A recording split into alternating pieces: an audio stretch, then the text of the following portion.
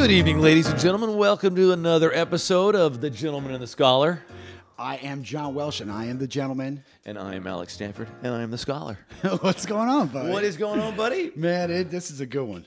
This is, I was super excited. Shit. You already started with him.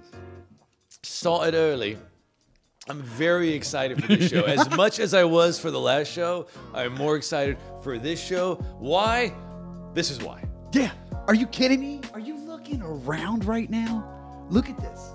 We told you guys that we had attracted the attention of the VIP Club Habano, Yes, and they delivered. And so now we have more pieces on loan to set up our beautiful Habano studio. We have a Cuban-made table. We have Cuban furniture. We have the list of the Cuban brands, and we have a bunch of amazing antiques and collectibles from Cuba. And eventually, we'll get a chance to talk to all you guys about it, but we're just very excited that we have these beautiful works of art. We have this Bolivar ashtray. You can see this thing. This is pristine, and I never thought I could be so enamored with cigar paraphernalia, and yeah. I absolutely am. I'm just absolutely blown away. This is incredible. I was actually floored by some of these pieces that were brought in for us, too. Like, they have a cigar press there that they used in Cuba to roll these cigars, and I was told today about how the press works and all that stuff, but that's on loan. We have cutters on loan. We have stuff that you can never get again on loan to us. I'm gonna pause your geek. I'm gonna Kanye you here a little bit. I want to make sure I remind all of our viewers that if you haven't already done so, please like, comment, subscribe, hit the bell notifications. Yeah, you got to keep up with us. We're doing stuff every week. We're going to be putting out teasers and whatnot during the week. We need you with us on this ride. This is a magic carpet ride like nothing else. This is a magic tobacco ride. Yes, it is. And I want everybody right there with us. And also, I need to give a big shout out to our official sponsor. Yes, we do. Bailey's Cigar Shop. It is in Veterans in Carencro. It is our place to go hang out. Yes, it's got everything you need for your pipes, for your cigars, your humidors, and it's got a lovely walk-in humidor, TVs, sofas. They'll store your booze for you. They have lockers.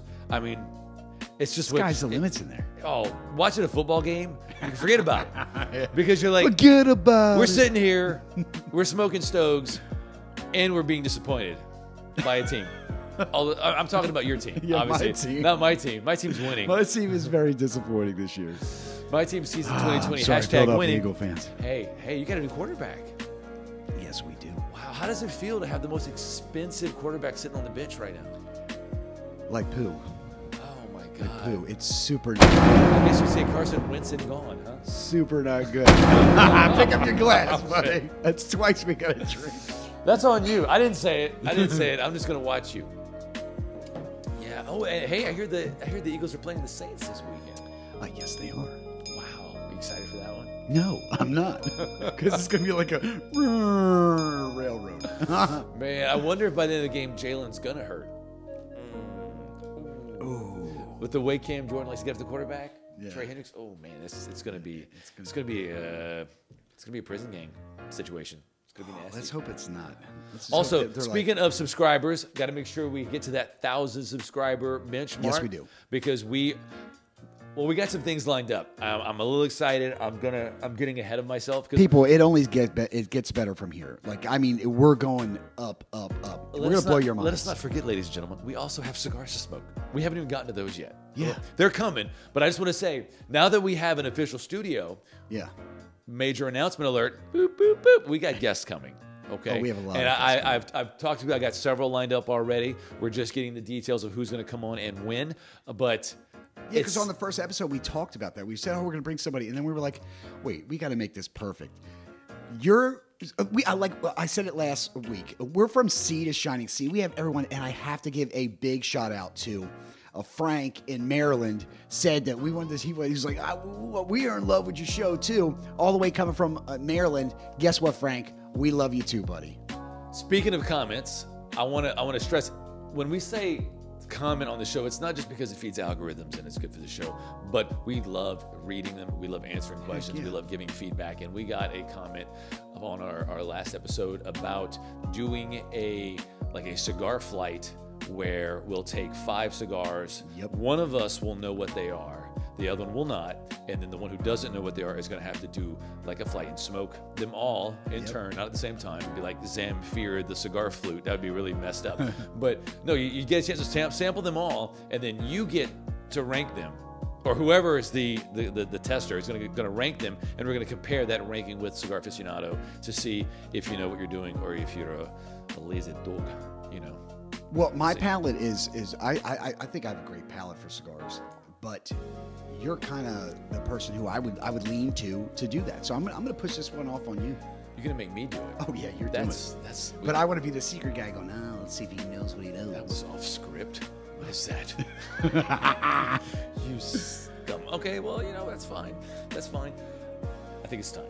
Let's talk about today's cigar. This is a good one, people. This is a good one.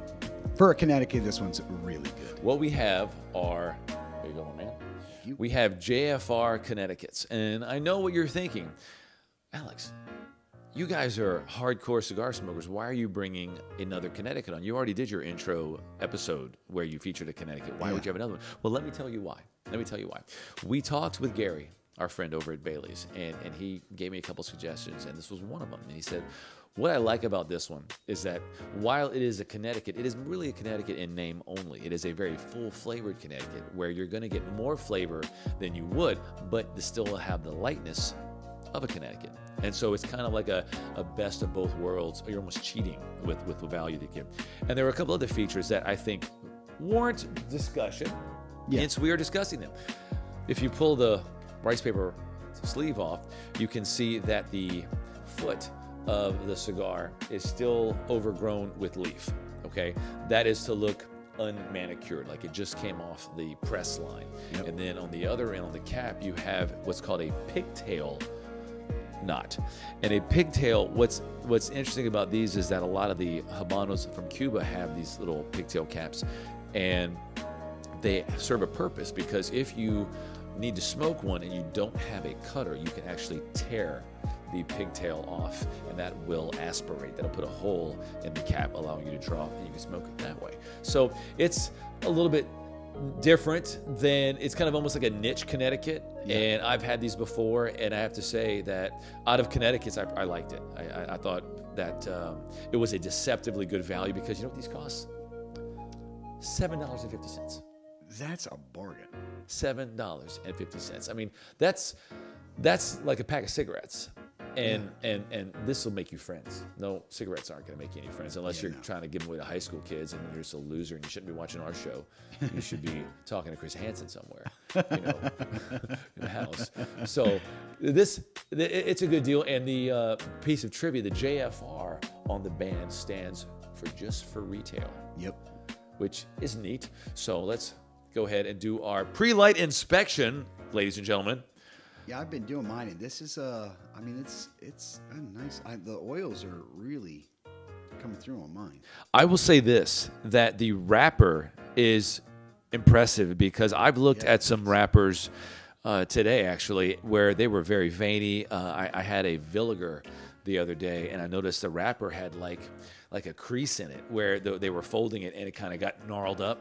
And I'm thinking, why would you market that? Why would that make it through inspection and you sell that to the public? That just looks like garbage.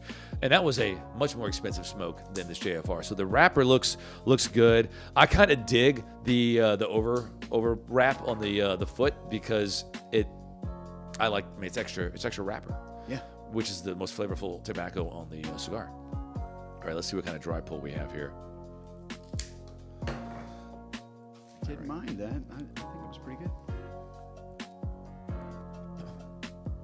Feels like my wrapper is slightly desiccated. It's a little bit dry.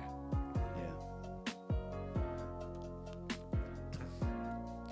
I'm getting a little bit of hay on my dry pull, with a very, very subtle spice, very subtle pepper on the finish. You never know when a cigar is going to give you the pepper on the dry draw and when it's not. And then a lot of times when you get one on the dry, then you light it, it's gone. on the first third, which is just it's almost like a thermos. Keeps warm stuff warm, keeps cold stuff cold. How does it know? It's just... How do you know? It's like psychic. All right, let's light this bad boy. Here we go. Getting a big plume off of my overwrap here, and it's falling on my paper. It's fine. And we're going to burn down our new set. We are now evacuating because the fire department is en route. Love it. Right off the bat, I'm getting caramel. Oh, yeah? A little bit of caramel, yeah. I'm so ready to dig in. I'm sure our viewers are like, that guy's... There's no way. How is this guy like? I looked at it, and it's got notes of vanilla and chicory. No, but serious. It's got a lovely caramel little finish to it. Very subtle. This is hard to believe that this is a Connecticut. Right? It's such an insignificant steak, but but it makes a good cigar. It's crazy. That was dumb. I just got it. You just got it. Well, that just took me a second. And listen, I'm sorry. I was out drinking last night. And today. And today. And tomorrow. And the next day. No. Well, it's starting the weekend, so. Yeah. It's fine. It's okay. I hope that the viewers have had a chance to go and get some of these, to smoke these with us, because I would love to have people putting in the comments that they're picking up on the same notes. Or at least that you guys are full of garbage. You're making this up. There's no way. I'm not tasting forest honey in this or whatever. Back in it. You could really get that pepper in the back end. See if you guys pick it up. If you guys pick it up, let us know in the comments. Tell me this. I'm Gentleman tasting. John, if you were blindfolded and they asked you to smoke this, would you guess it was a Connecticut? No. Just off the flavor? I don't think I would either. No. I think I might even go more sun-grown than Yes, Connecticut. that's where I would go. Yeah. I would never say it was Because you're a smart guy. You're just a smart guy. That's why you would go there. Oh, my God. Where are we at? Man, the pepper in the back end is killing me. It's subtle. It's a subtle pepper. It's not overpowering. Yeah. Like I had a tabernacle the other day. I had been lucky enough to get my hands on a Cohiba Especialis, which is not easy to... the best ones. It's not easy to come by, okay? Yeah, no. And it was delicious. As Martha Stewart would say, it's a good thing. It was lovely. And then I wanted more, as one is wont to do when smoking stuff like that. But I didn't have any more. So I went and grabbed a Tabernacle Broadleaf, which is a very fine smoke. That was one of my favorites. And the pepper contrast, because there's like no pepper in Habanos. And then the pepper from this Tabernacle, which is a peppery cigar, yeah. I almost couldn't do it. I was like, holy shnikes, I need a glass of milk. This is intense. But fortunately, it tapered off after the first stir, so it got okay. But man, that adjustment period, I was like water in my eyes. It was almost masochistic. But That's I did crazy. It was good though. Man, this is some crazy times we're living in right now. Dude, so speaking of crazy times, have you seen that not only has Texas sued those four swing states, it was Georgia, Pennsylvania, Michigan, and Wisconsin, for their illegal, unconstitutional election procedures. That's really what the nexus of the crux of the lawsuit is about. But something like 20 other states have joined in.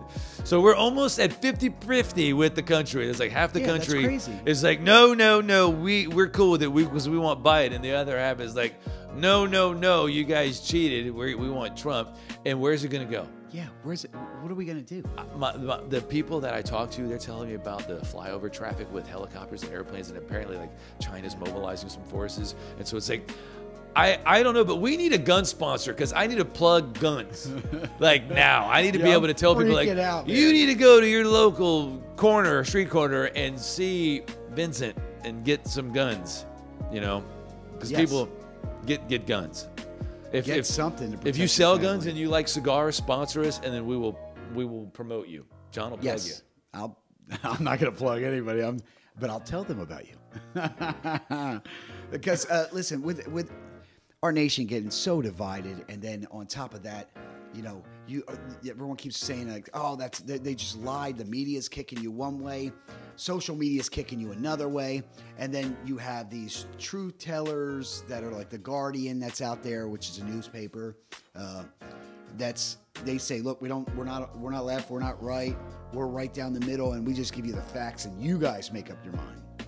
That's kind of like their stip or whatever. That's what they say. When it's a story that they like, then their attitude is, we just want you to make up your mind. Like when the Trump dossier was released, and there was this ridiculous, unverified information about Trump and Russian hookers and golden showers. BuzzFeed was just like, here you go, and the public was like, that seems a little unvetted. Maybe you should do you do. And their response was, well, we just think this is good information, and we're not saying it's true. We just think the public has a right to hear it and then make up their own mind. And you're like, well, if I don't think about it, that kind of sounds like a good idea. Yeah, I mean, we should be able to make up our own minds. Yet, when stuff comes out about Hunter Biden or the Bidens, then the media is like, that's unverified, and we're not going to be a party to gossip. We're better than that. We have journalistic standards and stuff. And it's like, oh, wow, that's really funny how... Being a person who's from Delaware, and the people who I know had the laptop, sorry, it's verified. Like, you can't not verify it because the people... Delaware's super small, especially around the Wilmington area. Like, isn't Joe Biden from Delaware? He's not from... He's actually from Pennsylvania, but his home state he claims is Delaware. So you're not related to him. I know it's a small state. No, hell no. Okay, all right. This friendship's over! No, my brother did some work for him. His son or whatever, the one who passed away, you know, rest in peace, you know. But no, it's sad that they'll overlook something. It's like people who believe in the Bible. You go, oh, well, you can't cherry pick what's right for you. If you're going to be a Bible thumper, then you're going to be a Bible thumper. If you're not, then you know you shouldn't be practicing your religion at all. Did you know that Joe Biden's son Hunter was in the military? Briefly? Yeah. Oh yeah. Yeah. You know what he did in the military? What? Crack shot. So messed up. I just made that up. I was like, I got to make a crack joke about Hunter Biden somehow. Yeah, that was a good one. I got to tell you, you ever seen Hunter Biden debate? Cool. Wisecrack. He's a wisecracker. See, everybody, he smokes a lot of crack, so I'm making jokes about how much crack he smokes. And you can't say that he wasn't given the opportunity, to pick up the Stop biting your cigar, and you won't have to spit out pieces of it. Sorry, you're right. Guys, he's filleting his cigar over here. I'm a biter. I'm cringing. I'm a biter. I like it's it. Dude, get the teeth off of it. So if he had the opportunity, they reached out to him multiple times to get the laptop back, and then they were just like, well, there's things on here like we shouldn't even be seeing, and you know we don't want you to get hurt. Hey, look, you know Delaware's it's an all Democratic state, so they look out for each other. You know what I mean? And he didn't, so he had to give it. You know, contractually, he had to give it over to the authorities. Dude, if you're gonna do crack and have hookers and leave stuff on there about your dad, dummy, why don't you go get the laptop or get an assistant to get the laptop? Don't be an asshole. And I know they know how to do it. They know Hillary Clinton. They know how to Hillary, wipe devices like that. Dude, Hillary, set these people straight. Pull Come on, honestly. I mean, look, you got away with everything, Hillary. Dude, teach them what to do. I know what Hunter's problem was. He was planning on do it, but he hadn't done it yet. He was biding his time. He was biding his time. We need to put a disclaimer. Like YouTube's probably going to ban this because like, we have some rule of ridiculous puns, and you've broken it. Yes. So we're demonetizing you before you've even gotten a nickel from us. I'm sorry. No, I mean, like, I'm a fair is fair kind of guy. And I did what I did for my country twice because I believe in us. And I think, yeah, like, come on, dude, get yourself together. Like, your dad was a vice president, and now he's president-elect, supposedly. You know what I mean? I almost flipped that off. Oh, it's not a cigarette, John. Not do it now. Man. We're doing good about the drinking game. I hope everybody's playing at home. I'm very mindful Yes. of the words that I say now. So anytime someone says, "Soup," you got to drink. You got to drink. And I got to drink. And that's even in giving the instructions, you have broken the rules. Yes, So that sucks. Put a little disclaimer down there. So you were in the military twice. Yeah. What? I know you had mentioned last week. Oh, that's right. I told you guys I would tell you my military story of why I went in. Now, this is a good one. Get ready for this. So, when I was a young teenager, my dad would tell me these stories about when he was in the military. He had all his paraphernalia. You know, he had his books, and he had pictures, and he would tell me these stories about, oh, that guy right there would have to shave his forehead because he grew so much hair. He just made it sound like awesome. And then on top of that, he would tell me these stories about, and he was in during like the Vietnam time, and he would tell me these horror stories about, like, you know, what they did and the craziness of it all, and the missions they were on. And he made it sound like he was a badass. So I was not the best student because I always wanted to do other things, hang out with my friends, play music, stuff like that. Well, when I was of age, I went into the military on a whim, literally to one-up my dad after a conversation where he's like, oh, you could never. No, it was my cousin and my dad. My cousin John had gone in, and my dad was so proud of him. And he was like, oh, but you could never do something like that. I was like, what? And he's like, my cousin said the same exact thing. He said, look, you could never take what I went through. And I said, okay. So on a whim, I went down to the recruiting station and I joined. As I'm going through, you go through this process at MEPS where they you know, you take what's called the ASFAB. I took the ASFAB and my numbers scored really high. I wouldn't say really high, I mean, they were above average. And they basically said, dude, you can do whatever you want. Like, what do you want to do? So I went and I was like, no, listen, I said, I'm here for one reason only. And that's to one up my dad. My dad told me these crazy stories, so I want the craziest job you have. So the guy was like, do you clean toilets? Hold on. So I was like, so I want to be in the mix. I want to be the guy. I want to be that. And they were like, oh, well, yeah, there's Rangers or Special Forces. And I said, cool, well, that sounds great. And they said, well, what MOS do you want to go for? MOS is your job description, what you train to do in the military. So they were like, well, you need to be a Cav Scout. And I was like, what? What's a Cav Scout? And they were like, oh, they're the eyes and ears of the military. So, oh, okay. So give me a list. So I look at the list of everything they do, from mine sweeping to reconnoitering land to having to ford bridges and then tell how much mathematically, if something can hold, if a bridge can actually hold the largest vehicle that's in our military. And so I was like, heck yeah. And they were like, oh, and by the way, you're going to be that lone people out there in a very small group, unless you're mechanized, and that's a whole different animal. But the unmechanized guys would go forward of everything. So I'm like, heck yeah, that's my job. So I'm out there. I'm in the Balls of steel he's got. Yes.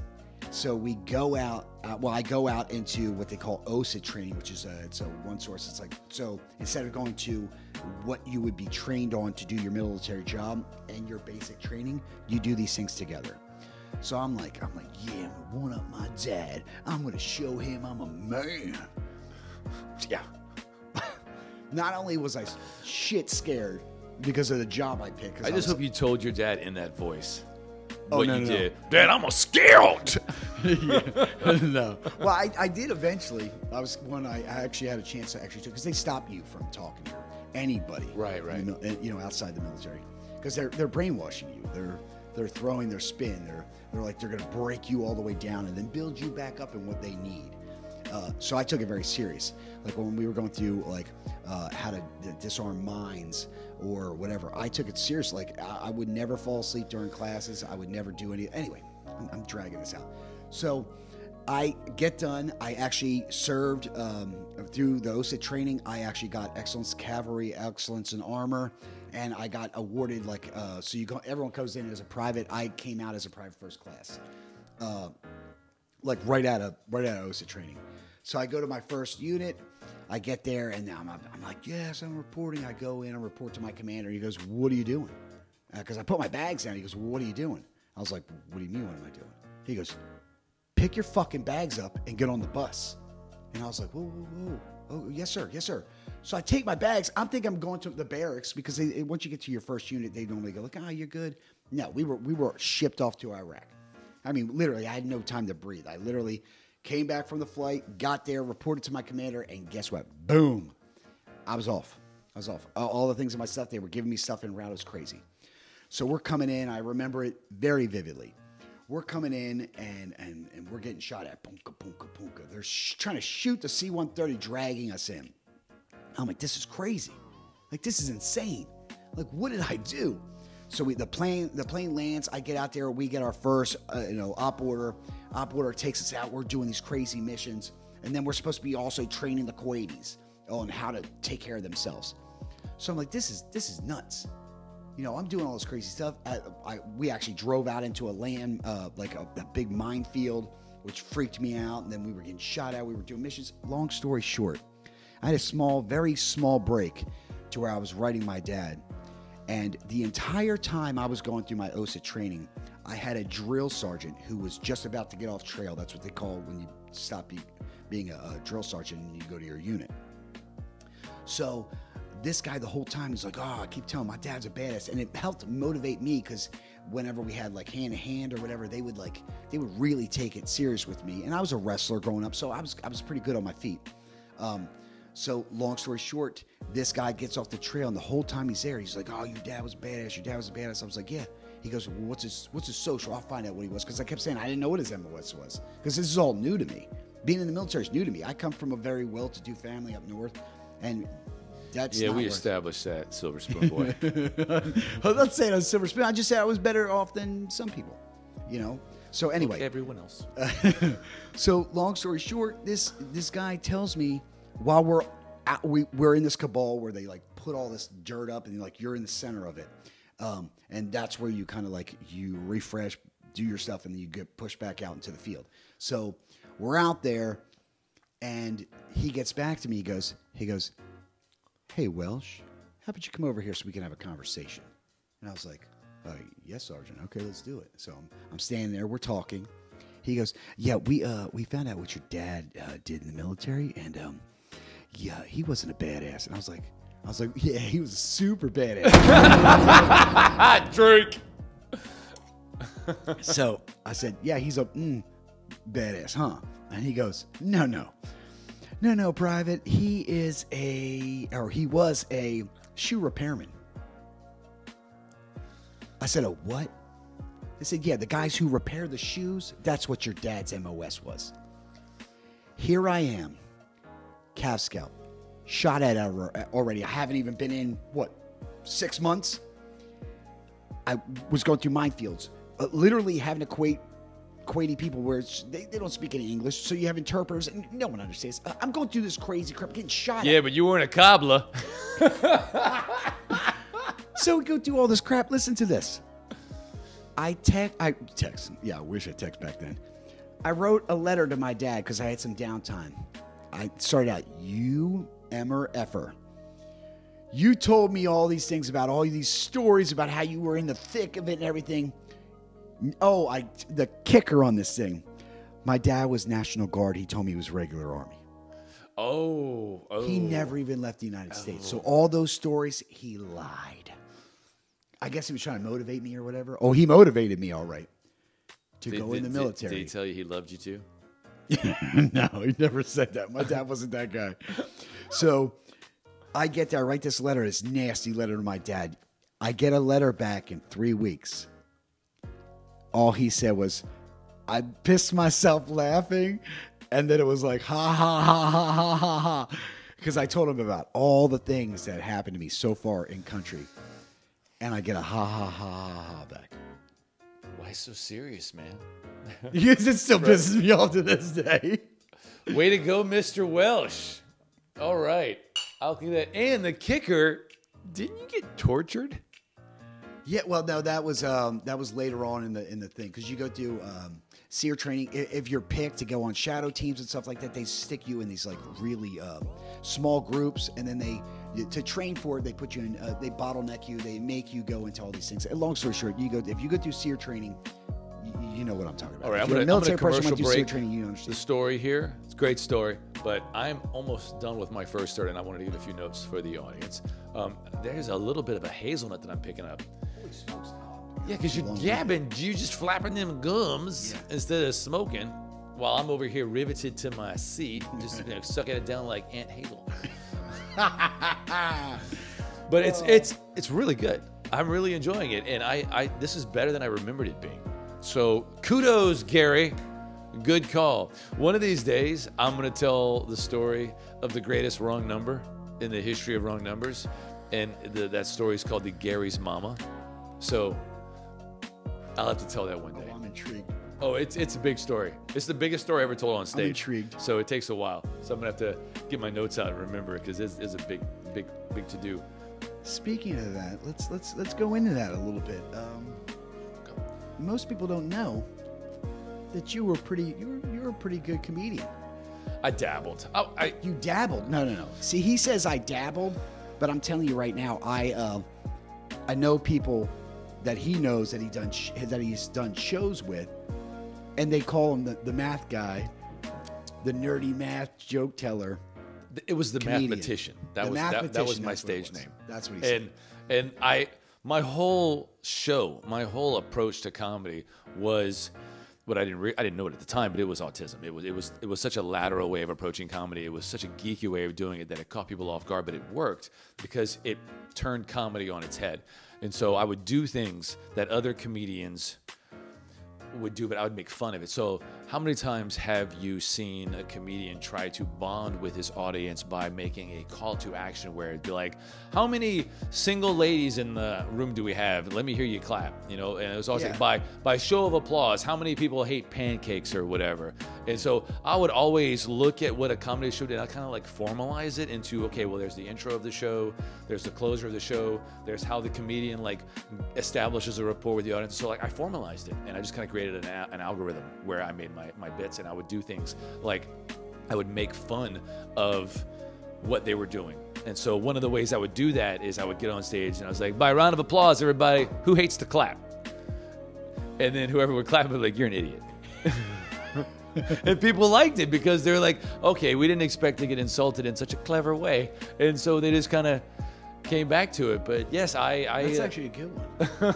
I was a comic. I started in 2003 and I finished in 2013. I didn't serve America the way you did, putting your life on the line and taking bullets for people. I put my life on the line and made fun of people, and hopefully they laughed at it and not wanting to hurt me. Hey, dude, it needs it. There's a whole big world out there. Everyone needs somebody, and that's that's honorable. But I enjoyed it. It was something I had always wanted to do. So it wasn't to one up my dad or anything like that. It's probably get back at your dad. Well, that's everything else in my life, really. My life is one big descent. Just like no, Dad, doing something different. But I'm sorry, I didn't mean to cut you off. How far did you go in your career? Like where did you want it to go? I'm sorry. Well, when I started, I had no idea if I was going to make it. I just knew that nobody knows if they're going to make it. That I was a funny guy. I was a rock star. We didn't know we were going to make it. And people liked listening to me cut up. And I had always worshipped the stand-up comedian. I remember as a child watching Loss of Control. I think that was a Nickelodeon show with Dave Coulier, and it was his character, and then there was this Cyndi Lauper wannabe, like a budget Cyndi Lauper that they had. The Walmart. It was a Kmart special. Yeah. BOGO, Cyndi Lauper. And then there may have been a couple other characters, and Dave Coulier would have these little intermissions in the show, because it's like a sketch comedy show. Intermissions where he'd be on stage telling his little bits. And for a 6-year-old, the bar's pretty low. You can pick your nose and we'll laugh at it. And he had this little thing where he would say something, and then once the crowd would laugh, he'd say, cut it out. And he would actually go, cut it out. That's where that started.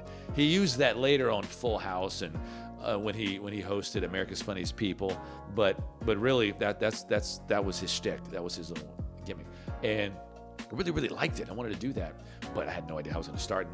And the thing that kicked the whole thing off was my buddy Andrew got married and he watches the show. So Andrew, you know up, Andrew? that you played a pivotal role in a 10-year-long comedy career that spanned several states. Wild, right?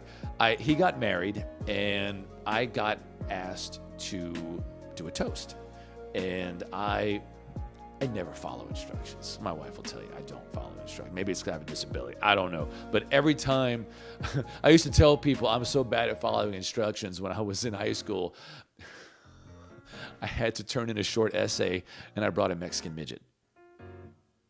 That's how bad I was with instructions. Sorry. That was, but it's illustrative of the point. You know, I just don't think right. I'm totally like that reaction. I'm gonna zoom in right here. Sorry, that was pretty good. So I hear, he says, "Hey, we'd like you to write us," and I'm thinking roast, one letter off. Yeah, and so I get roast together and I just put together this like 15-minute set, just tearing he and his wife up, but like in the most comedic of ways, and I did not have the honor of being like the headliner toaster because I wasn't best man. That went to the best man. So I was like the feature toaster. I was the little toaster that could. I was the tall, gangly toaster that could. So we're doing the reception, and like I'm going through my bits. And I didn't realize like I was basically doing a comedy set. I didn't think about it like that. I had written a piece of paper with basically the cue words for the jokes I was going to do. So I get up there and I start going, and I'm killing. And I remember, and this is I don't know any of these people. I know Andrew and his wife, and like their most immediate connection, their circle, but beyond that, I didn't know any of those people. I mean, it was Jim Olivier from Meet Your Neighbor was there, and that's an old show. Anyway, he was there, and I'm just doing my thing, and all these old people are just falling out of their chairs laughing about it, and I'm thinking, I really like this. This is a lot of fun. And I finish, and then Shane, the best man, gets up there, and he just says, well, how the hell am I supposed to follow that? And then he gets there and he does his little best idea. But people come up to me after the toast and they're like, you were hysterical. Like, are you a comic? And I said, no. I'm a mathematician. Yes. I'm a nerd. And they said, no, really, you should try it. We think you could do it. You have the timing. And I'm like, really? Well, so like that got me thinking about it. And I was curious, but like I wasn't committed to doing it because I really didn't know how to get started. Well, then my sister gets married. You know what you got? You got the itch. The entertainment itch. Everybody gets it. It was there, for real. You ever get out on a dance floor, people, and then you're like, you start cutting up, and people start clapping, and then they start, oh yeah, oh keep going. People looking at me. Like, okay, you overweight. You said right? You're welcome. Like go. Like we all thought it was cool for a second. Go ahead. So they get married, and I'm thinking, are y'all gonna want me to do another one of these roast things? Because like I didn't notice. Well, it was kind of informal, and no one asked me to prepare anything, and so I'm like, okay, fine. It's your show. So if you don't want to do like the full, I love the formal, dramatic, like everybody takes a turn giving a toast because I'm super extra. If anybody knows me, I am extra AF. In fact, I'd probably add a few more letters to the AF. Why? Because I'm extra. Because you're extra. I'm just extra like that. So my sister goes get married, and we're at the reception, and my sister stands up to give a toast. And I'm like, you son of a bitch. Because now I'm going to look like a douchebag if I don't give a toast and I don't have anything prepared. So this is uncool. Well, my sister gives a toast, and it's nice. And so I'm thinking, okay, I got probably 3 minutes before she wraps up. I got to come up with some stuff now. So I just start going through like everything that's embarrassing about my sister. And I'm just going off of that. Then I get up and I'm like, well, here we go. And I just improv a set. But you're so quick on your feet. About my sister, and I slayed everybody. And then again, I had people from the groom, my brother-in-law, his family coming up to me asking me if I was a comic, and I was like, no, I'm not. And they said, you should try it. You have the timing. And I said, all right, that's enough. I've had 2 discrete, different groups of strangers tell me I need to do this. I'm going to do this. So then I found an open mic in Lafayette, and I went and told them I'd like to do a set. And they said, really? Because mostly it's just emos who do poetry or really bad acoustic guitar music. And I was like, no, seriously, I will blend in perfectly with that. So they let me go, and I told all my friends, and we showed up, and I did a little set. And it was difficult. It was very, because that's where I realized being funny and being a comic are two totally different things. Yeah. Because it's different skill sets. One is you're just reacting to a situation in a way that's amusing to people. But with a comedian, it's all contrived. It's all staged. Every moment of that set is fabricated ahead of time, engineered to deliver an intended effect on the audience. And also, when the joke's not going well, you can orchestrate it. That's right. That's right. Yeah. And you have to do it in such a way that it looks off the cuff. Yes. And so that was very, very, but I realized right away that's what I was dealing with. So I went to work abstracting, you know, the psychology behind being an audience versus being a comic, and I started playing off of it, and I caught traction, and I ended up giving myself a stage name, the mathematician. I leaned into it because, you know, I was a mathematician. And the way I would start off, because you have to endear yourself to the room. So the very first joke I would ever do is I would say, "You want to know why I'm called the mathematician?" And they would all say, "Well, yeah." At least I pretended they would. They probably didn't give a rat's ass, but, you know, I was in my mind. They were like, yeah. They were also in their underwear, so I was probably just imagining it. But whatever. So I was like, cool.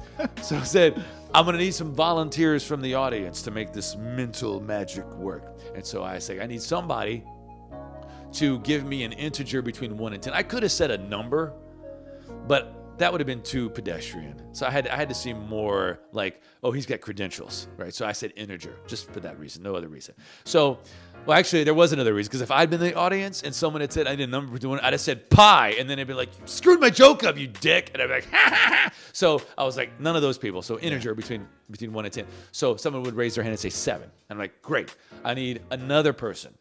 Give me an integer between 1 and 10. They'd say 2. And I'd say, all right, so you hear that, everybody? We got 7. And we got 2. All right, you ready for this? And I'd go, 9. And I'd say, I know what you're thinking. How in the world did he do that? Well, I'm going to tell you how. Because I'm an effing mathematician. And it was so stupid. It was such a stupid joke. But because it was like all this buildup, it'd be like me doing a porn, be like, are you ready for this John Holmes Lexington steel? And then it's like a Vienna sausage and like a tuna can, you know. It'd be like, oh, that was not the delivery we were expecting for. So that I would do that to kind of let them know this is not going to be your typical comic set. But what I will tell you, to give you an idea of the way I approach humor, I will tell you the most famous joke I ever told. Yeah, okay, go. You've never, no, I haven't told this joke in over 10 years. Well, guess what? I want to hear it. You want to hear it? Okay. Just to let the audience know. I'm just going to let you know. I'm going to steal it if it's good. I'm going to tell it everywhere I know. I would love for you to steal this joke because you haven't heard it yet. No. But once I tell it, you're going to be like, I'm not telling that joke. Okay. But this is your famous. This is the joke that whenever I did an improv set and I asked the audience to tell me jokes, they would always ask me to do that joke. Okay, so here it is. So I wanted to buy a butt plug. And the store only had a pink one. And I said, nah, that's kind of gay. That's not a bad joke. That's a good joke. I would tell that in only certain crowds. Right? Yeah. You wouldn't want him to take it the wrong way. Exactly. See, he's a witty titty. He's good. So good. Just messing with you, John. Just messing with you a bit. So, little nobbins on the but going back to the story of the comedy career, we started off at Club 307 downtown. That was where the open mic was. And it didn't take long before I would write a new show every week. And I got noticed. I had a little fan base. People would come to see me every week. There were a bunch of crap comedians, and that made it easy to write material because I would just make fun of them because I'd always go after them. So that was really, really helpful. I would talk about how we needed to go into counseling together because we'd all witnessed that same abuse from the previous comic. You know, I was mean. But I was like, if you're going to be on stage, you either have to be good or figure out that you suck and get the hell off. You know, but if you stay up there and just waste everybody's time, you're rude and you deserve to be humiliated. And so I was that guy. I was the Punisher, you know. And I got a lot of flack from a lot of comics, but I did my first headline show in 2005, I believe. I had won a contest to headline over there, and then that's when I started getting paid, and I was like, oh my God, people are paying me to be stupid. And so I'd go up and do all kind of. What was your sets? What did you get paid for a set? It depended on the room. The most I ever got was like 500. I bet you there's a lot of people out there going like 500. That's a lot, man. It was a lot. We set the attendance record at 307. We broke the law. We had standing room only, all around there. It was amazing. It was really awesome. But so that was your first show. That was my first headline gig where like we did posters advertising The Mathematician as headlining, and we had like 280 people in a 212 capacity room. Dude, that's amazing. It was a rush. Like I could not believe. I've been there. You don't have to tell me. And I was a like, rush. I got the itch too. I want to take this as far as I can go, and I wanted to go pro. But as I learned how the comedy industry works, you basically have to live in your vehicle and just drive around until you just do little shows where you're making scratch. But as far as like getting a Netflix special or something like that, which Netflix didn't exist back then, but that was. You had to whore yourself out to the industry and hope you got picked up by somebody big. And I wasn't prepared to do that because I had a family and I had a career. I had a math PhD and I was going to law school, and so I was like, I'm not gonna do all that stuff. I'm just gonna stay here and have my fun. And so let me ask you a quick question. So how that was? You said 2013. 2013 was when I finished. That's when you finished. That was my last show. So when did there's another local comic around here, but he did something different. He was it's Poo Poo Broussard. When was he? Yeah, that's right around that time. Like he was in that same mix. He was in that same mix. He did not perform in the circles that I ran with. I ran with the late great Chris Fontana out of New Orleans and Baton Rouge, and there was Magic Mike, and then there was I can't remember all their names, but there was Mista, a couple of the Baton Rouge guys, and then we'd bring them all in and we'd do shows, and it was like Wednesday nights or Tuesday nights, and for open mics we would have standing room only shows at 307 by the end of it. It was awesome. And I remember the first time I got asked to open up for a road comic, like an actual named comic. That was like Halloween of 2008, and I was super, super excited. You're not even catching me, slacking me. No, I am. Trust me, I'm paying attention. All right, there's two right there. Damn it. So it was what was his name? I can't remember his name.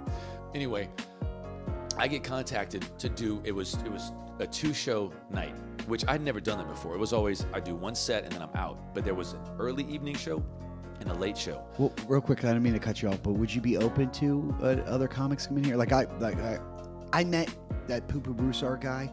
I met him on a Destin trip with one of my buddies. Would you be open to him and then coming on? Because I'm pretty sure he's a big cigar smoker. If it's good for the show, it's good for me. Yeah. I don't care. But you two back and forth, I can only imagine the conversations between you two. I don't care. It was Scotty K. That's who it was. Scotty K. That's the first headliner that I was asked to. Actually, it was John Morgan. I did it. That was a little set at the Funny Bone in Baton Rouge, which was really, really cool. That was the biggest show I've ever done. Is it still around? Like I haven't. Last I heard it was.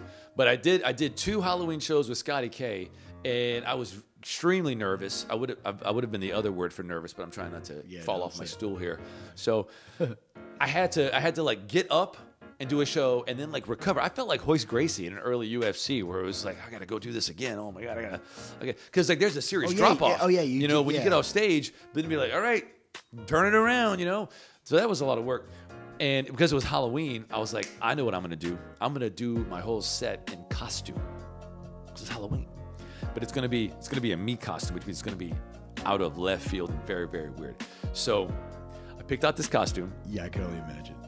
If you would have seen what he went out as for Halloween this year, I'm gonna put the picture right here. Really, dude? Yeah, I'm putting it out there. Wow. That was insane. Like he went all the way.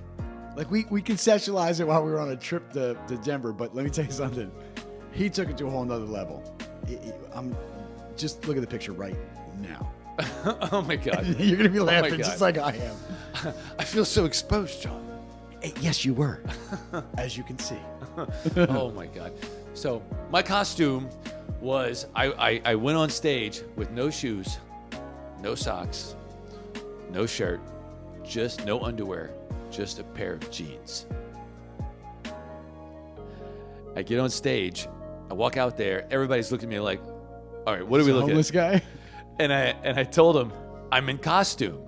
And they give me this quizzical, confounded look, as one will do. Yeah. And I say, I'm a premature ejaculation. I just came in my pants. That was how I started my show. And it was such an easy pop because it was a stupid joke and it was funny. And then it's funny. And then after I did the joke, then I was like, oh crap, now I got to do the whole rest of my 30 minutes sat in my fucking pants. It was cold on stage, so that was uncomfortable. So let me ask you another question. I'm sorry, I don't mean to keep cutting you off, but I got questions, so many questions about this kind of stuff. So, what was your biggest show? My biggest show, like I'm talking about your most famous show, the one, not the one at 337 where you guys packed the place, but I'm talking about like something that was like special to you because you were just like, I'm there with some other big comedian or whatever. Well, it's funny because I had done shows with John Morgan and I did shows with Scotty K and I did shows with Mark Ryan. Those were big name guys on a national scene, and I cherish those memories because we would just cut up. Because the thing about being a comic on that level, you're quick. And that was one thing I really wanted to see was, if no one's looking, what is it going to be like if I go sit with this guy and we start riffing? You know, I just want to banter. I don't want to go as fast as I can. And it was awesome because it was like the number 1 and number 2 tennis player playing a match. But they were trying to keep it going. It was just fast, bam, bam, bam. I don't know who famous tennis players are because I'm straight, so I don't know that stuff. But yeah, it was like that. It was super fast. Boom. Drink. I'm catching myself here. It was very fast, and it was really funny. We just cut each other up the whole time. But as far as like the biggest honor in law school, I had to tone it down a lot because law school was a lot of work. And so I wasn't able to just write shows every week. I toned it down a lot. And by the end, I graduated in 2012. I had almost given it up. I wasn't really doing any shows anymore just because of the effort. And we kept changing venues, and it was hard to have a reliable place. So I wasn't really doing much. I get a call out of the blue. And it's like, yeah, you want to do a show? And I'm thinking, well, who wants to know? And he says, Doug Stanhope. Doug Stanhope. I said, wait, Doug Stanhope? The Doug Stanhope of the Guy Show, the Man Show? Yeah. Like, yeah. Him and Joe Rogan? He's doing a show in Lafayette, and we need the best local guy. And you're the guy. Damn, they said we need the best local guy. Boom, they called him. And I said, I'm your guy. I said, I'm your Huckleberry. And I'll be your Huckleberry. And so I was like, tell me the details. You know, when, where, and how long do you need me to fill? And they said, how much you want to do? And I said, dude, I'll tell you what, for a Doug stand-up show, I'll do 30 minutes. And I will get up there and That's a special. I will slay that show, that room for Doug to get out there. And they said, perfect. And so I had a few months notice. And I went to work and I just cranked material out and tailored it. And I was like, dude, it was going to be my opus. And so I'm so excited to You perform. almost said it. I told all my friends, I was like, man, all right, we're go to the station in Broussard on this night. It was like May 13th, 2013, whatever, May 10th. It was May 10th, 2013. I'm a Spurg. I remember that stuff. Anyway, so everybody shows up, and I get there, and my normal pre-show routine was very hermetic. I go off on my own, and I'm not one of those guys who wants to meet with the comics and party because I'm in the zone, and I'm going through everything to the point where like it's like you're just pushing play on the projector that is me, and the show comes out. Yeah. And it looks completely impromptu, but it's completely fabricated. That's just how I did. Yeah, pull the mic a little bit closer to you. So make sure you get it. I get there, but I'm thinking, I don't want to be rude. I mean, I have to go talk to Doug because this is a big deal for me. So I need a hobnob. So I go into his dressing room area, and he's wearing this ridiculous. It's Doug Stanhope. He's wearing a Doug Stanhope outfit, basically, is what it is. And I go to meet him. I had some brief encounters with Doug Stanhope. DK from the Yellow Rose. Oh God, we had some nights.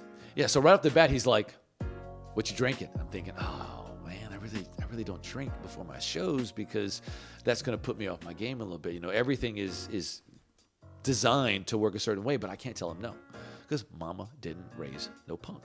So I said, whatever you're drinking, Doug, that was a mistake. Yeah, that was a mistake. That was a mistake because he drinks Drano. He gets it in. He was just like, all right, well, here, take a tankard of vodka. That's what we're drinking. And I'm thinking, oh, this is going to be a difficult show. And so he gets me shit-faced, hammered. And then they tell me, oh, by the way, cut it down to 6 minutes. Oh. And I'm just like, you messing with me. You didn't just do that. You got me hammered and then say, oh, by the way, take the 30-minute set that has a very well-manicured opening, intro, middle, finale, and closer, and just stitch it up into six little minutes for me. And I'm thinking, oh my God, this is. So I did it. I pulled it off, and I put together a tight little 6-minute set, and people liked it. But I was just. But as far as like the biggest, to me, that's my biggest accomplishment because to me that let me know I made it. I could have done big things, but I just didn't. And then after that, I was just like, I got stuff to do. I'm running a company, so. So that's why you stopped doing it? Well, I enjoyed spending more time with my kids, and with what I was doing in my life, it was like something had to give, and so I just quit doing it. And there wasn't a room that had the prestige that we had built. We had built a comedy scene in Lafayette, but then there was this schism where a couple of guys who really weren't worth their salt, worth their pay, they took the market hostage essentially because they thought they should be paid, and what they did is they ruined the reputation of Lafayette comedy, so nobody wanted to go anymore. And so the fervor, that buzz that we had created, where people were like, "All right, it's Wednesday night. Where's the mathematician playing? Let's go." It died. It was just people thought it was all just those other guys, and so I just took that as my sign from God that okay, that ship has sailed. So there you go. Well, I don't think that ship has sailed. I think you still have big things to come. I have all of our fans counting on us. I have to make content for them. So I don't know. We're gonna make some pretty. We're gonna bring in guests. I'm gonna see if I can get Doug Stanhope to come in here. That would be wild. I could still. I mean, you guys could reminisce for your 6 minutes. We go back 6 whole minutes. Well, I don't know if I can even reach out to him anymore. I mean, I know he's still doing stuff. DK hasn't been doing well these past few years. Mike Persinger, I'm sure. Let's get back to the cigars for a second. How's yours holding up? It's been so pleasant that I was like, you know what, this is not a Connecticut to me. This is a robust Connecticut. It just doesn't taste. To take a phrase from my father-in-law, this would be a Connecticut Rustico. It's a Rustico, Connecticut. Oh my God. So the pepper's still in the back end. Like when you after that aftertaste. So I get I'm still getting the pepper. I'm still getting all the same draw in the front. It's a little heavier in the middle third. It is a heavier smoke. It is. Yeah. It's only a Connecticut in name. The feel, the taste. Yeah. Everything about it is more of a sun-grown.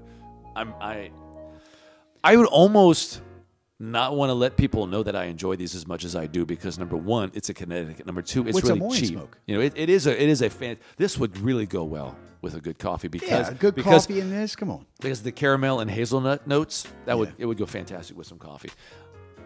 But as far as the comedy thing, I don't know. I still have people to this day asking me to go back on stage and do something, and I think about it every now and again, but I don't know. But you could do it every once in a while. You know, once a month? That's not a lot. It is when you're in all the stuff that I'm in. So you're right about that. You are in a lot of stuff. I got my hands in a lot of honey pots. Because I know when we would do shows, we could orchestrate, you know, a long set or a short set. It all depended on the gig. So I understand. Then you got to practice that stuff. Like, you know what I mean? That's why you do the little shows to get to that big show, you know? It's not like riding a bike. It's more like ice skating.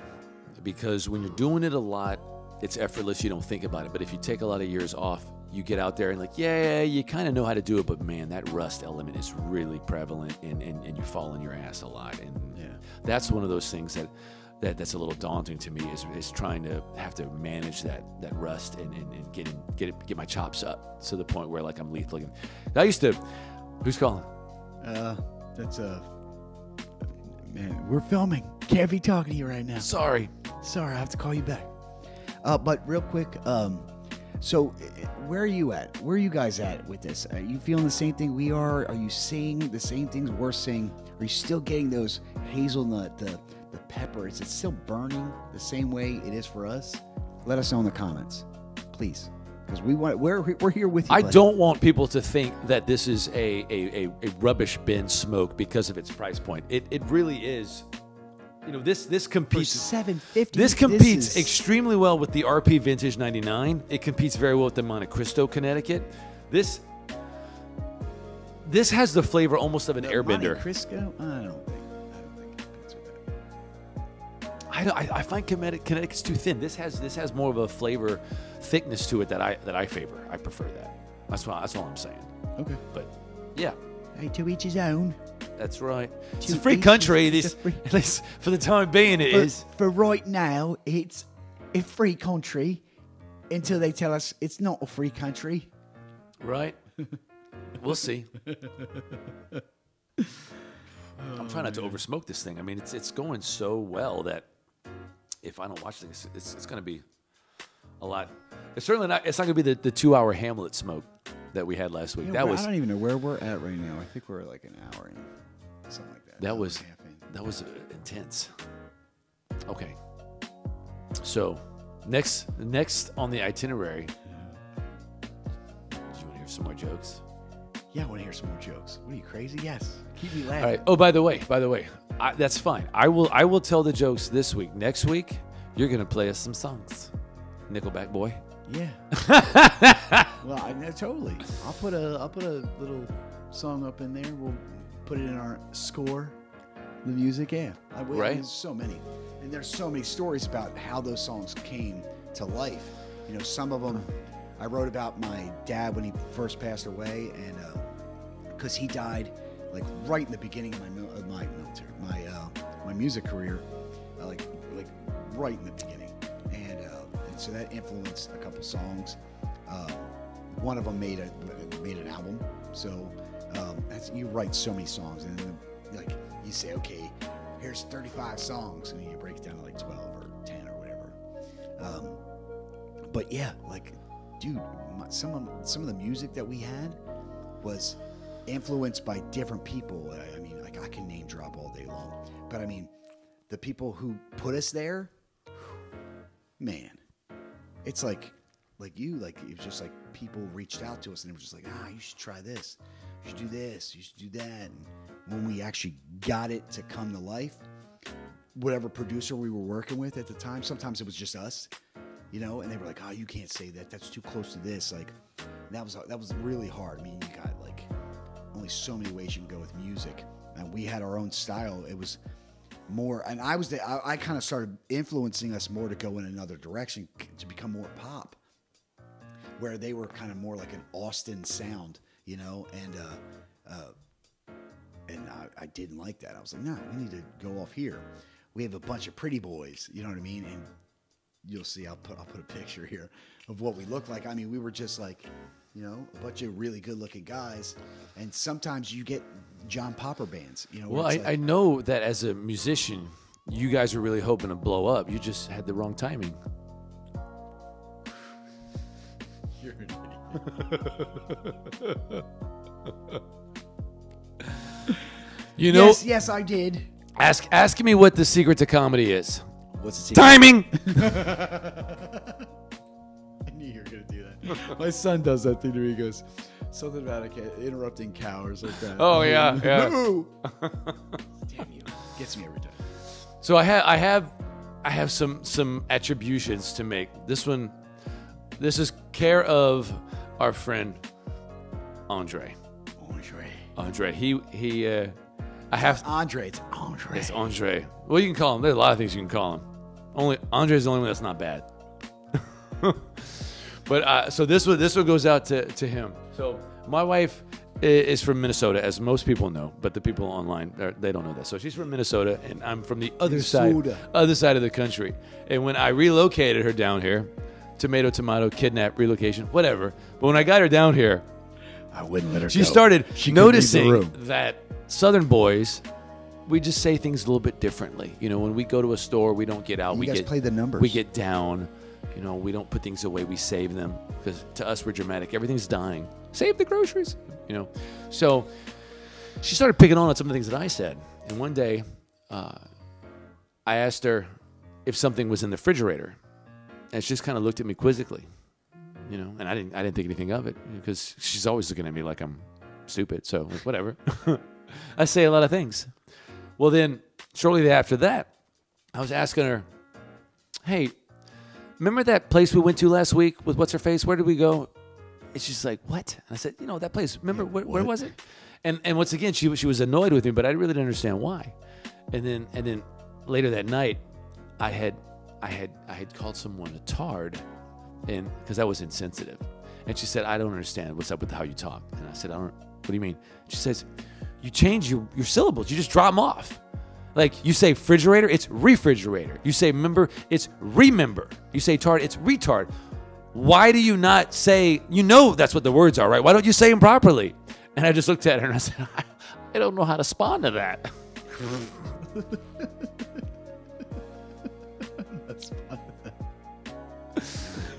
And then I had another guy. This happened recently. We were at the cigar banquet, and this guy comes up to me, and he had watched my show because he worked at 307 back when we had our show there. Yeah. And he said, "Dude, you were my favorite guy there." And I'm like, "Well, now you're my favorite guy."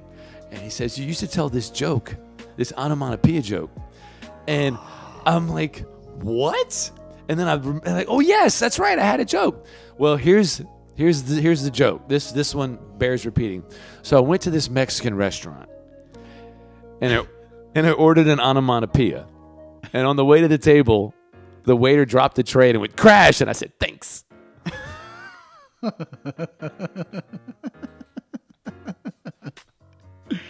There's going to be a hush over the crowd. Right? And then they're going to get it, and they're going to be like, that segues to the greatest compliment I ever got as a comedian. And it happened after one of my first gigs, my first headline gigs at 307.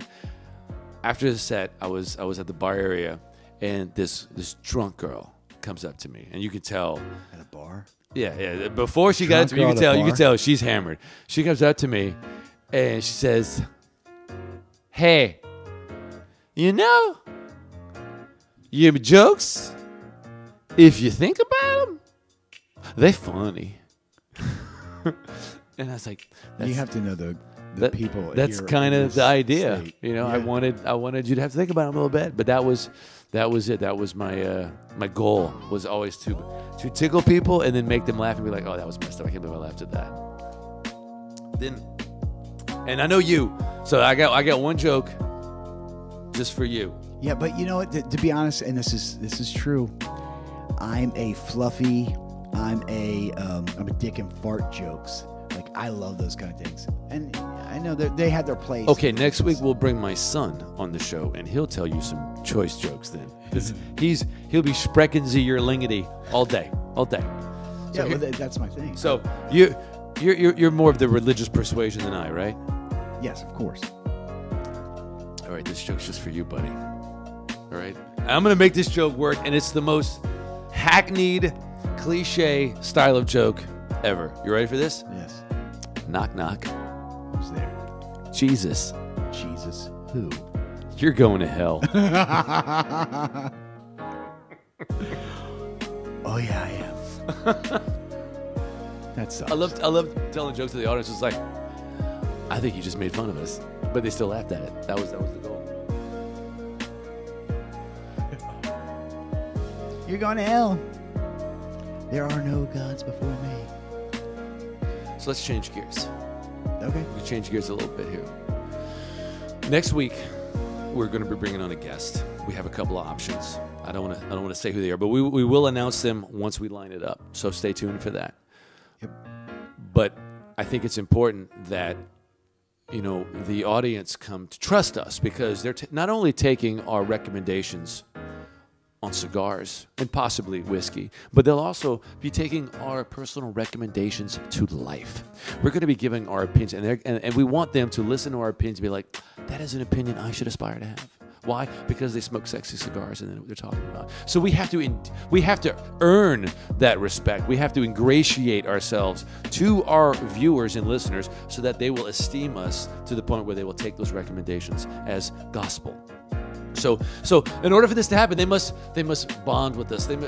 We have to show them our vulnerabilities, John. So I know you're the gentleman, but right now I need you to share with our viewing audience your most embarrassing experience with a woman right now. Oh my God. Right now. I'm not saying I'm going to do the same because they're all a tie before I got married. They're every single one of them. And I'm so sorry, and I know the person who knows the story because she was on the other end of this. In the comments, please. Put yourself in the comments. I'm going to hope to God this doesn't get back to Delaware where this girl was. Oh, by the way, I did mention with a woman, not with a man. Those, different episode. Yeah, that's a whole different. That's a whole. Okay, just making that sure. Clearing that up. Thank you. Okay. So my most embarrassing, and this. I mean, as soon as you said it, it popped right in my head. I was like, that was definitely the most embarrassing. So they tend to do that. Born and raised a Catholic. My girlfriend at the time, we were both 16, and man, I can't believe I'm about to tell the story. And please, it's pretty dirty. So I've never heard the story, so I am enthralled. If you really don't want to hear a dirty story, then just don't tune out. Just kind of turn it down for the next 5 minutes. And I'll try to go faster than 5 minutes. So my girlfriend at the time, she said, "Hey, can I come over?" And I was like, "Yeah." And this was literally right after school. I didn't have wrestling practice. I didn't have football. I was like, you know what? I'm free. So yes, please come over. So my dad had this room that he did an addition onto our house, and it had like these two doors that kind of opened up in this big, huge room, and it had a big, huge fireplace. And kind of like if you wanted to get with a girl, this was like there was no better setting than this. You could build a fire. It was a big wooden room. I mean, like think of like the nicest wood all the way up, and it would go up like 30 feet in the air. And then there's these big draped out things with these fans. It was really cool. And actually my bedroom actually opened up into this room. So it was a showcase piece. It was, you know what I mean? So I took her in there, and we're sitting there. We're having a great time. And we're sitting there going back and forth. And at this point in my getting older teenage things, I never got a blowjob. So I told her, I'm like, yeah. And I was like, dude, give me a blowjob. And so I was a dumb kid. So I as soon as she was like, okay. You know what they call a blowjob in Germany? A Haben Sie Abend. Haben Sie Abend. Because ich spreche ein bisschen Deutsch. Ja. Danke, tschüss. Auf Wiedersehen. Anyway, so listen. So I'm sitting there. I'm like, yeah. So I take my friggin' pants all the way off. And I'm sitting there I'm 16, fucking ripping hard boner. Massive calves. No calves. Still. So, because football season, you have to gain a bunch of weight. And then wrestling season, you have to drop as much as you can so you can get the guys that were, you know the deal. Anyway, so I'm sitting there with a big boner, and I'm sitting there, and we're on this big couch, and I'm sitting there, and she's going to town on me. And I'm like, oh. And there's a break between when your parents come home. You're like, I'm good for 2 hours, man. Hell yeah. So, and I shut the two doors. And just that day, my dad happens to come home super early. Drink. So, my dad sees her car in our drive. Well, this it's kind of like a U thing. So her thing, he goes, oh. So I guess he walked into the front door. The house is so big, you couldn't hear if someone came in through the front door. Plus there was these wooden, big, kind of bay doors that kind of opened up into this great room. So I'm sitting there getting slammed on, right? And my dad was good. I guess he busted in kind of like, oh, what you guys doing? Just joking. Because we would normally just be chilling and hanging out. My dad bangs through the door, and he sees his son getting a fucking. I mean, she's going to town on me, and she's like, and she stops mid suck, and my dad's like, he goes, oh, like, he goes, oh, and he runs out the room, and then like Danielle, oh my God, I said her name. I'm so sorry, Danielle. So she comes sucking my dick. She looks over, sees my dad mid gulp, and she goes, oh, I'm so sorry, Mr. Welch. Throws me back. I'm sitting there looking for my pants with big boner. I didn't even get a chance to nut. And you have to edit this a little bit. My dad is like, she goes up, she literally, because she had all her clothes on, she was just like, give me a blowjob or whatever. And she runs up like in my dad's like, I'm so sorry. He's like, okay. He's like this, like he's blocking her mouth. He's like, your breath. I think you should just go. Keep your dick breath away from me. So she runs out the house, and you got to understand my dad. My dad was one of those guys where he was going to tell this friggin' story for the rest of his life.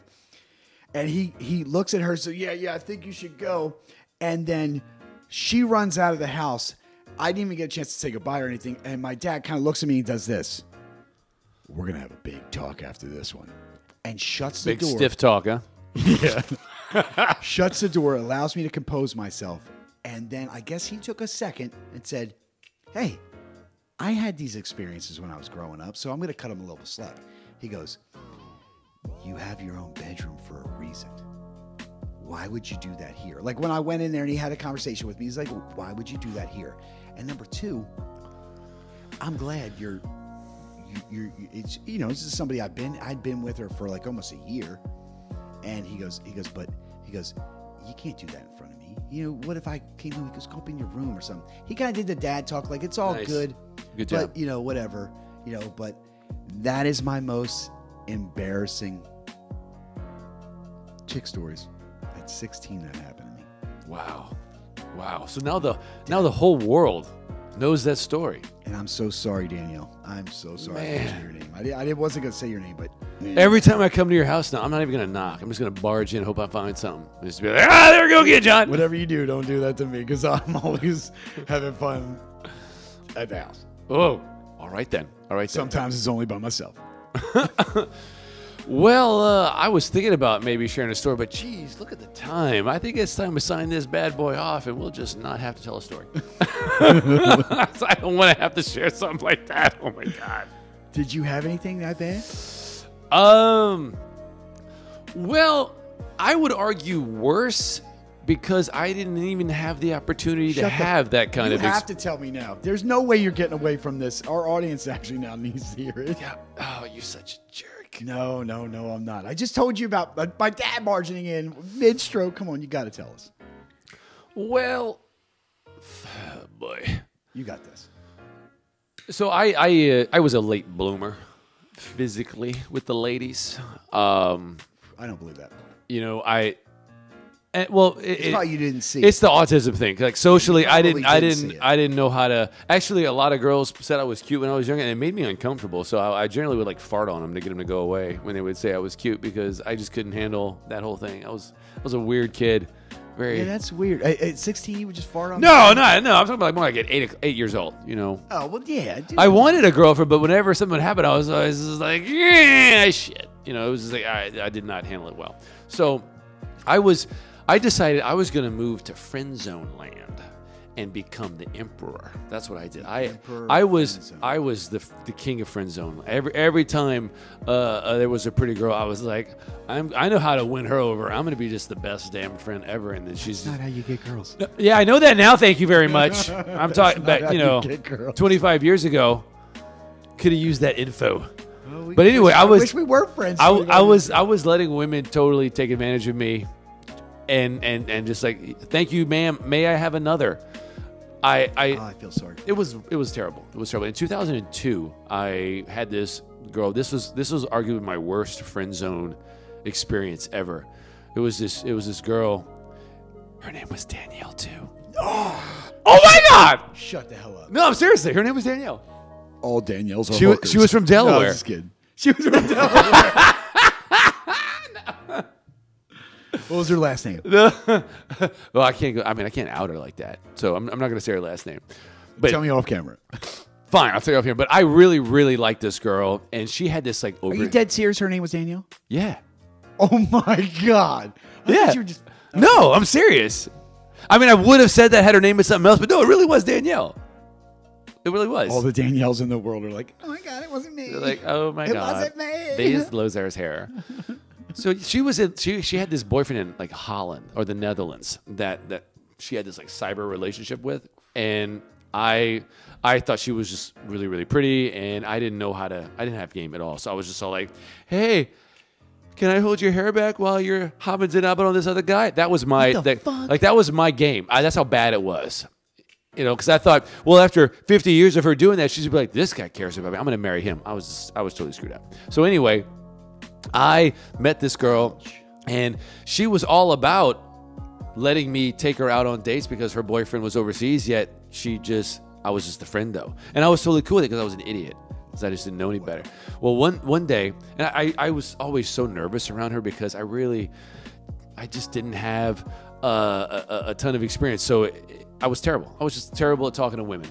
It's the weirdest thing. Like, I'm totally different than I am now. But we go to the Bulldog, and I order the Bulldog. Yeah, just down the street. I order a bourbon and Coke because I was trying to look sophisticated. I didn't drink straight bourbon back then. Yeah, how old were you? I was like 23. Oh my God. You were 23. And I was lame as hell. I was like FDR. Lame. Really lame. But anyway. FDR. So we're at the Bulldog, and when you order a cocktail, they give you swizzle straws. And you're supposed to stir like 2 times, and then you take it out. Because what man drinks through a swizzle straw? You don't. Yeah, you don't. You don't, right? And I didn't either. But I have autism, and I need to stim. I didn't know that's what the problem was, but that's what so I would fidget with the swizzle straw. And so I would play with it, and then I'd put it back because it looked context appropriate, because that's what you do in a bar setting. If I'd like taken out something like a rabbit's foot or something, started stroking it, people would have been like, that guy's weird. So if I'm just playing with the swizzle straw, yeah, that'd be fine. Exactly. So I keep the straw in the drink. That's an important fact. It's going to play a role in the story. So just go ahead and Easter egg that shit right there, okay? So we're talking, and I'm thinking like she's gonna propose to me any second now because she's seeing how great of a guy I am. But like I'm totally out of my head because they don't think that way. I know. Thank you, John. I'm aware. Okay, Mister. I went overseas with my spoon. It's fine. So I have this drink, and I'm so desperately trying to look cool and effortless. It took a lot of effort to be so effortless. So I go take a drink, but I don't look down because I'm looking at her because I'm trying to be suave. And I go to take a drink, and my drink is interrupted. And it's interrupted by a piercing sensation of something going into my sinus cavities and my brain. You inhaled the straw. The straw went up my nose. Like hard. I was just like, whoa, I'm going to start leaking spinal fluid out of my nose. Like it was so the thing is though, is like she had did like a nasal tap. Yeah, she had looked away though. So I'm looking at her as I take a drink. She looks away. And so immediately I'm like, oh my God. And I immediately lower the glass so that by the time camera 2 comes back on me, it's over. And I'm just like, cool, it's fine, whatever, nothing happened. So I pull the... Who put that crap there? I put the drink down. She comes and looks at me, and I look down at the drink, and there's no straw in the glass. Is this thing on? Hello. Hello. And so, but by this time, she's looking at me. Les jeux sont faits, mon ami. It's over. Yeah. So I'm just like, hey, who wants to do some blow? I'm ready to go right here. I'm just trying to turn. You said that to her? I probably peed myself. I was so embarrassed. Oh my God. That was horrible. It was absolutely horrible. And then she ended up moving away with her little guy and never speaking to me again because she had her done with me. And I'm so sorry, man. Yeah, I know. But no, seriously. Imagine having your dad walk in on you having massive play was a serious problem. It's fine. My dad and I had a very love-hate relationship. He loved to tell the stories about how I always put him in situations, but he hated me for doing them. The only play my parents ever walked in on me having was with Rosie Palms and her 5 sisters. Oh, that happened to you? Like every day. Oh. I Did your did, mom make it dude, super they awkward? made my hand go on a sex offender registry because it was molesting me. Yeah. Well, you have to understand, when I was a kid, Michael Jackson was big and Beat It came out. And I'm bad with directions. Just beat it. And I was like, I learned it from watching him, okay? I learned it from watching Michael Jackson play with little boys. I am at the We end. don't know he did that. We don't know he did that. I am at the end of my stick. It is coming unwrapped, which I have to say is not something totally unexpected out of a $7 stick. But for a $7 stick, I thought the wrapper was a nice wrapper. It was well done. It was not veiny, and the ash was good. And I only had to relight it towards the end when I was talking a whole lot. Let's show the audience what we're talking about. So you see there, the wrapper is unfurling like a scroll that is coming undone. See, there you go. There you go. So I'll put that in there so you guys can. Okay, Mr. Simon Cowell, what rating would you give this JFR Connecticut? 83. I was going to say 82. I'd say 82 because it's not bad. It's not bad. It's not bad. For a Connecticut? Oh, boo. Wait. You gave the Vinegar Cream an 80. Yeah. You like that better? Yes. Okay. All right. For a Connecticut. Well, obviously, you know, there's an asterisk. You taught me that you got to break them up into groups. Yeah. Oh, yeah. So I'm comparing Connecticut's to Connecticut's here. Okay. That's fine. It's fine. So make sure, everybody, we like, subscribe, and comment. Yes. We got to get 1,000 subscribers. Yes. We're going to have a guest next week, and it's going to be someone you want to see. If it's the guy I'm trying to line up, you're going to want to see it. We go way back. The stories are going to be... I think if it's a person you're talking about, I actually have a little history with him, too. You do. I do. You do. You do. And I don't think your dad walked in on you with him, but you have a little history with him. No, I do have history with him, and I'm going to bust him out for something he did to me. Oh, that. Yeah. Oh. I'm going to do it on air. This is almost going to be like 60 minutes or like... I hope he doesn't get up and beat me up. If he does, I will weekly tell him to stop. Yeah. Just be, stop. I'll be like, Don't stop, do please.